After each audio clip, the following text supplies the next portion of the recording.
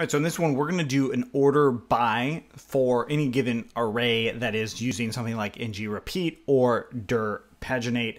And then we're also going to add in some images. We haven't added in images yet. It's really straightforward. So let's do the images first. I just grabbed some random link to some random picture on the internet.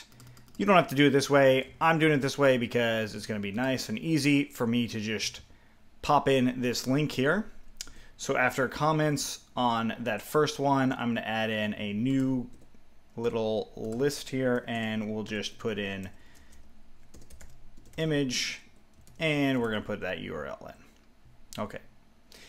Now, you could do the same sort of thing with a local one, so let's just show you how to do the local one. So I'm going to save that image. I'm going to go into source, and now I'm going to say images, or let's rather say img, and that should be in the source folder. So we're going to come back and delete that actually. So one more time, we're going to make another folder inside of source and img, and then we'll just call this 1.jpg. I notice that is a JPEG image, so that's how I'm going to save it. And let's go ahead and delete that other folder here. So triangular, that img, we don't actually need that. Okay. So now that we've got that, we can actually come in here and use this same sort of image for any of these, right? So I could just come in and say image just like that one, or I could do image and use it relative to where we're at, and we called it 1.jpg, so it would be slash, and this should be img, just like that.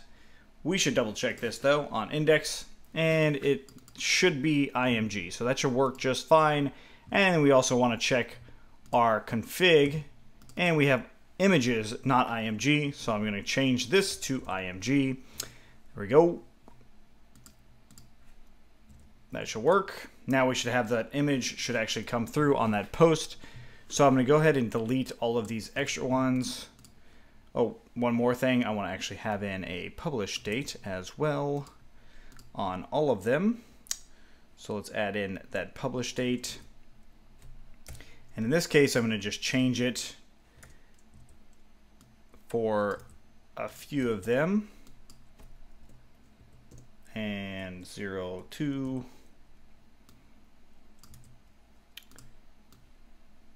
Just adding in some data. Okay, and there we go. All right, so now I'm going to delete pretty much all these. This last one as well. Copy these two and paste them in here several times. This is really unnecessary.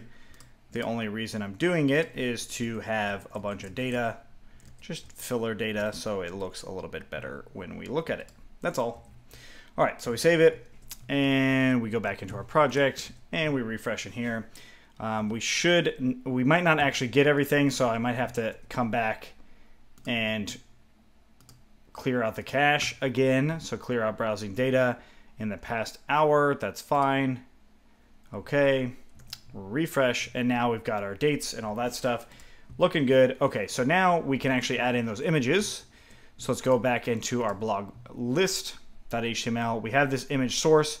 We can just do ng-source. That's actually how you use the Angular source, and it's just post.image because that's what we called it in our JSON data, which was here, right? So we have image there. So we save that and we refresh in here, and two of our images come through. The rest of them don't seem to come through. So let's actually see why. So it's img.point1. So let's open this up into a new tab. This should find it, but it's not. So let's go back into our module itself. Config. So it's actually not showing that either.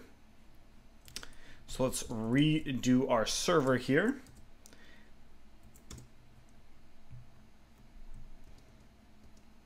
Because we changed the configuration, that probably might have something to do with it, and it does. So we refresh in here. Now we should see all of those images. Cool. So now we have images, and we also have dates. A lot of the same stuff is coming through, but we do have some that are actually of different date. So now that we have that, this is now going to present a little bit of a problem what we're about to do, and that is ordering. So when we look at the first dir pagination, so the one that actually just iterates through the items instead of the columns, then the items, we can actually come in here and do order by, so this order by filter, and we can say like negative title. And let's go back in, refresh. Notice that this actually changed. If I change it back to just title, it will change back to that order. So this actually is changing the ordering. We could also do publish date and refresh, and then negative publish date, and then refresh there. So this is actually changing, where if we try to do this exact same thing down here, well, nothing's really going to happen, because unfortunately the way we have it set up is this stuff is inside of a column. So we're iterating within a list. So this row, all of these things aren't really going to work for us long term if we want that ordering.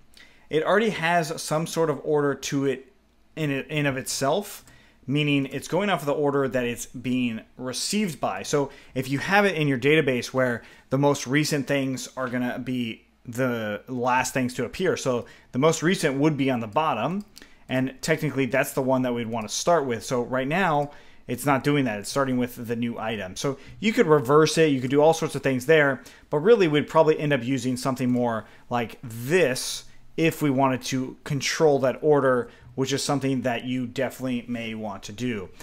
This is cool for all sorts of things, but let's go ahead and change this order inside of the actual scope and just change it so it's at least doing the last one first.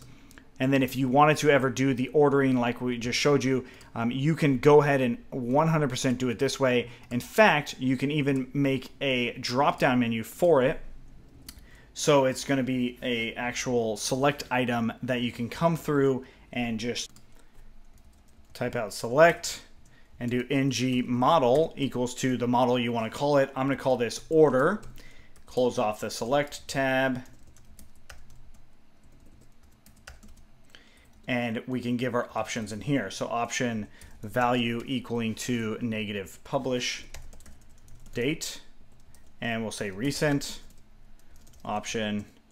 And then we'll copy that same thing, paste it. Oops, we want to call this value. And we'll just replace that with older. And then we can do tight like the actual order itself. So we just do it by title. So we'd say A to Z and negative title Z to A. All right, so we can use this and then come down here and just call this order by order. And we can initialize this order in our blog list component. We just come up to the very top. I'm just going to add it in here and say scope.order equals to negative title. Save that and go back into our project, refresh. Now we've got our negative title. Oops, we have it actually backwards. Title should be, if we want it by title, we save it as title. There we go. So that's A to Z and Z to A. So that's actually giving us a different order, and we can do older.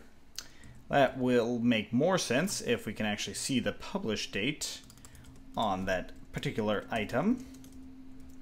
Item.publish date. We refresh and we go to older. There's the older one. We go to recent and there's the recent one. So that's something that you can definitely 100% do. In fact, I probably want to have a recent showing up first, so I'm going to set that as my order. Okay, so there we go. Really cool, nice and easy. This is what we would end up doing. This is actually what we're going to end up doing, and we're going to do it getting rid of these columns. Again, I wanted to show you guys how to do these columns and allow it so you can do more dynamic things in the future with these sort of columns, because it's really not that hard to do. Okay, so if you guys have any questions on what we did here with the images or the ordering, let us know. Again, the logic of why the ordering doesn't work on the columns is because we're splitting up, we're doing chunks of the columns within a column, or excuse me, an array. So we're doing arrays within arrays, and that makes the ordering process a little bit more challenging, just like it did with the filtering process. Even the filtering process was a little challenging as well. So that's why we want to stick with something like this and we'll just get rid of this one in the next one. So if you guys have any questions, let us know. Otherwise, we'll see you soon.